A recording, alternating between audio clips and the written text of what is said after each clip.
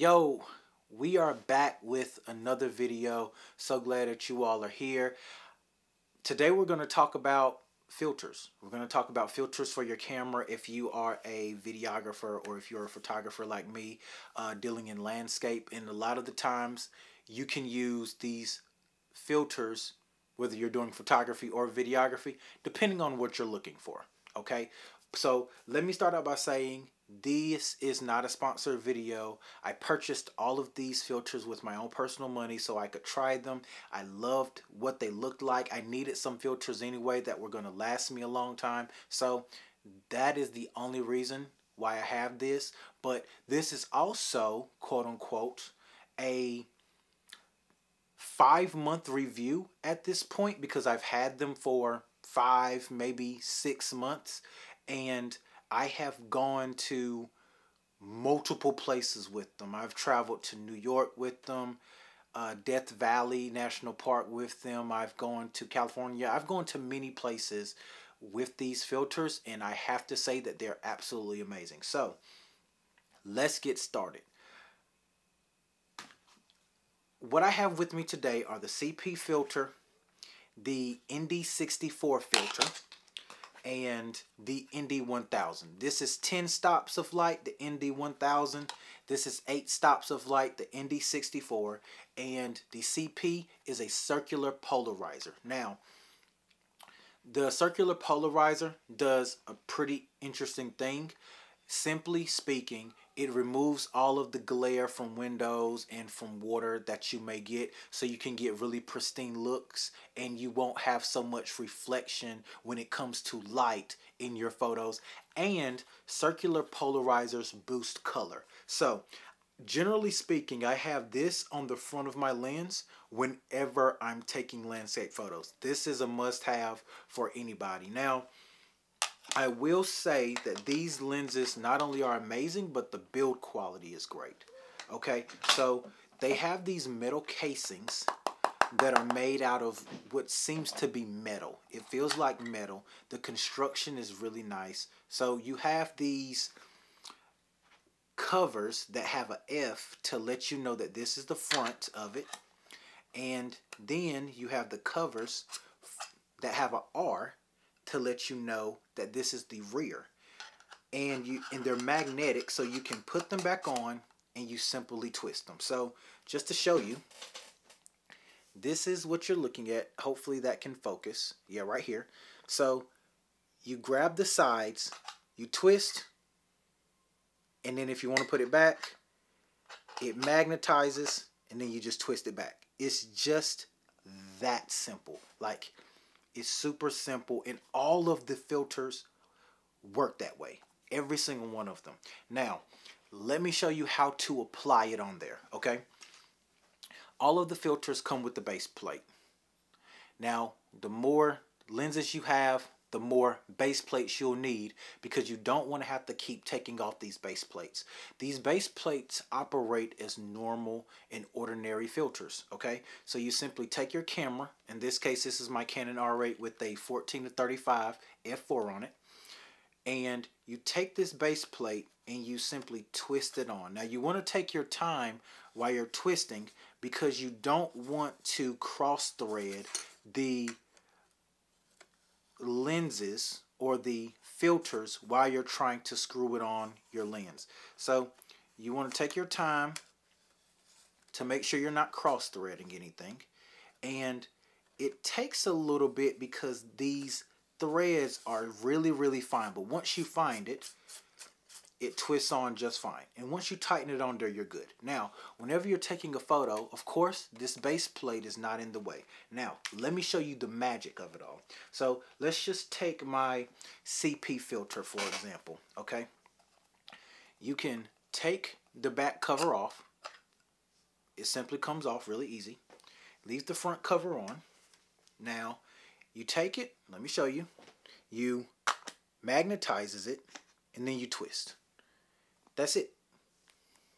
That's all there is. You're done. Now you have your filter on there, okay? And normally, this front cover that was used as a protection for the filter is not only still used as a protection for the filter, but now you have a cover for your lens and your filter. So it becomes your protection, right? And you can just simply take this, twist it off, and now you can use your camera in order to take photos. So it works out really, really well. It's such a great system. It's robust. Let me show you this. Whenever you take this top filter off, here's the best part. This is a CP filter, for example. Let's just say you want the CP filter on there and you want the ND filter as well because you want 8 stops of light.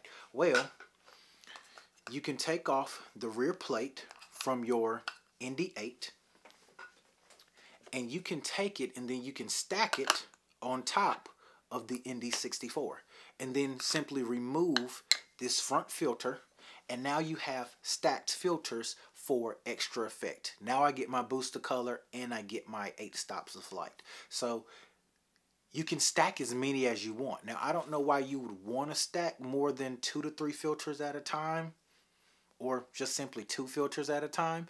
However, you can stack them. Now, I will say that these filters don't have any threads on the outside of them. So once you buy this ecosystem, or once you invest in this ecosystem, this is your ecosystem.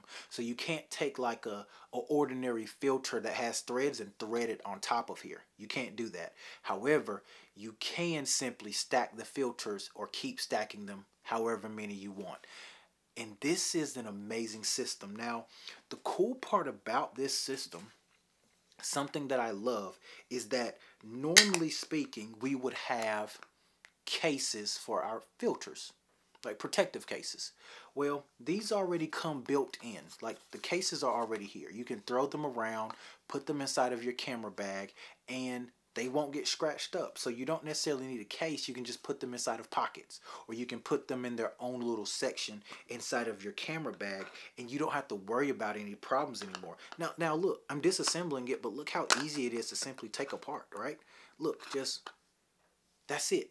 There is no process of just threading, and then having to thread another one on. No, you just magnetize it and take it off. And see, look at this one. See, cool. Now watch this. Let it focus. Those little tabs right there, those little tabs, you take it. How cool is that, right? That is absolutely amazing. Now, here is what I would call a con to all of it. This is the con. This is what I would say is the bad part. They are very expensive. They are extremely expensive. They really are. They're super expensive. One filter is $200. Now here, as you can see, I have 6. So clearly I spent a nice piece of change getting filters. However, the only reason why I did was because I wanted an ecosystem that is going to last me a long time. I wanted quality filters. I didn't want a whole lot of vignetting around the edges of the frame. I didn't want any of that. I just wanted some nice quality filters that I could use, that I could travel with, that were going to last me years. And these are going to last me a very long time. I can use these for the next couple of years. And I plan on buying more. I'm not even going to lie to you. They do get more expensive the more functionality that comes with them. Like, for example, like these ordinary filters, CP filters, or just ND filters, they're like $200. However, if you were to get a variable ND filter 2 to 5 for videography purposes, that filter is $300, but it's a variable ND filter. Unlike these filters, which is just a constant 8 or 10 stops of light, you're looking at 2, 4, 6, 8 stops of light, being able to change it at any point you want. So it's doing a lot more. The filter is doing a lot. So otherwise, these filters are absolutely amazing. And I say the price is the only con. However, the price is well worth it whenever we're having a conversation about quality. if you're gonna buy filters, buy quality filters, because I've been in the situation where you buy cheap filters, have to thread them on, and you're at a location and then you want to thread a different filter on. By the time you get done threading filters on and off, you would have been done missed your shot. But also, those cheaper filters don't always provide the best quality of photo that you would want in your landscape photography or wedding photography or any type of photography or videography you're doing. But these filters are absolutely amazing. I've had them for 6 months now. I would say go out there and invest in them. It'll be well worth your money. Also, here's another thing that I didn't tell you. Cool piece. After you get done threading this base plate on, it also comes with the protective cap for your actual lens itself. So you only have to take this. Do you hear that? That's the magnet. Let me let you hear it again. You hear that? And then you just twist. Now, cool part, they don't come off. Let me show you the scientific shake test. That's a sign that, like, they don't come off. It snaps in place. It's the same way with the actual filters themselves. The scientific shake test, they will not come off. Once they're on, they're snapped in place. Polar Pro did an amazing job. The engineering behind, coming from a mechanical engineer, aka me, Polar Pro did an amazing job with these. I would recommend buying them. I plan on buying some more. I want to say I have 2 to 3 more to get, maybe even 4. But if you're going to get one, this is the one to have. So that's my review for the day. Let me know what you think. I'm going to leave the Polar Pro's link down below if you're interested in it. You may not be. But let me know what filters you use. Let me know your thoughts. Leave some comments down below. Like, subscribe. I love to hear from you. And I look forward to seeing you in the next one. Peace. We out.